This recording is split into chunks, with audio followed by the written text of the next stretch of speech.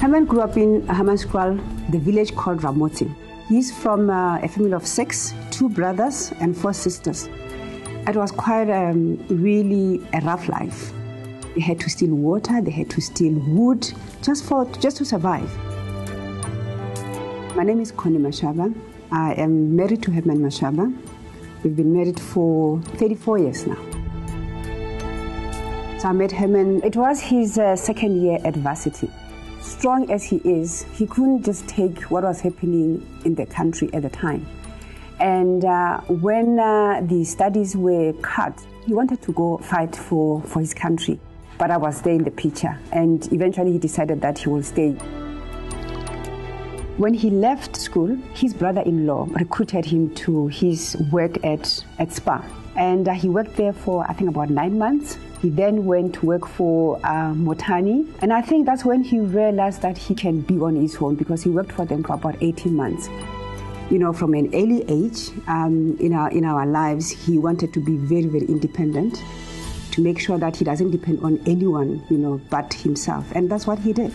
And then from there, we got married, and then we bought a car.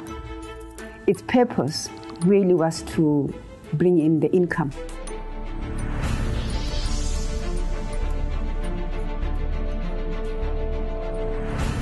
Mr. Mashaba came to see me in 1983. We were looking for money. Someone introduced them to Mr. Dube. I used to import soft and free and start off for a hair product from Atlanta, Georgia. When Herman came to see me, he said, look, you've got an idea about the hair product. We are selling the hair product. But I think as a businessman who had an idea of importing hair products, knew that this concept was a good concept. And that's when he said, yes, guys, I will back you.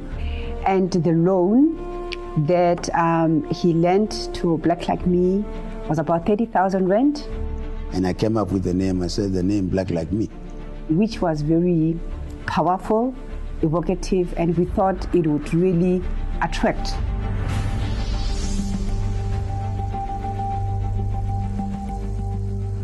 When we started on the 14th of February 1985, it was during that time when there was unrest. There was state of emergency, one after another.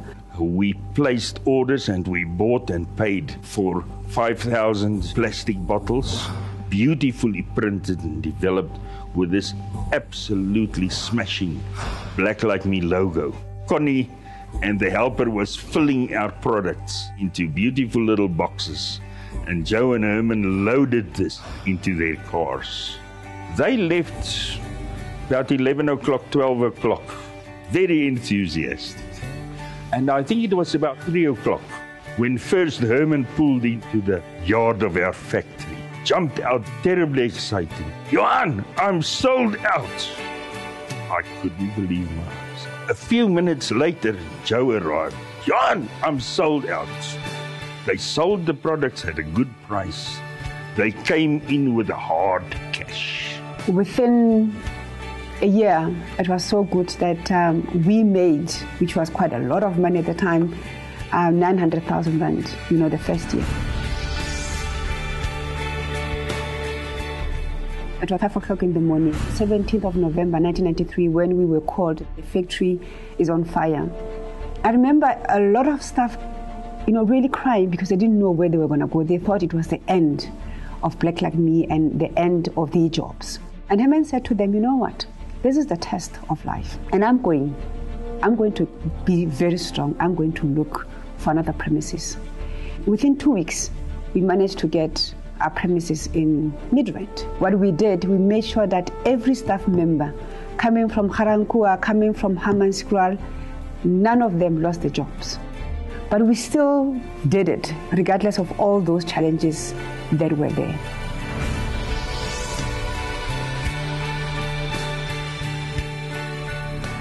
He's moved on beyond race, and I think he did that long, long ago. I think it's almost the opposite of BEE with him. He was interested in getting the right people as partners, the right people with whom to work. Whether I'm in or I'm not in BE, it will continue. So that's when he decided, you know what, let me rather form Les Weekend. Our main intention was to, at the time, was to start off with mining. You know, as a BEE vehicle where he can come in and really invest in different companies. We moved quite quickly to establish different businesses. He commits to what he believes in. Within a short time, a couple of years, we were involved from mining to construction to property. But also he's very big in terms of giving back to the community. He was a patron of Field Band Foundation, teaching the kids life skills through music.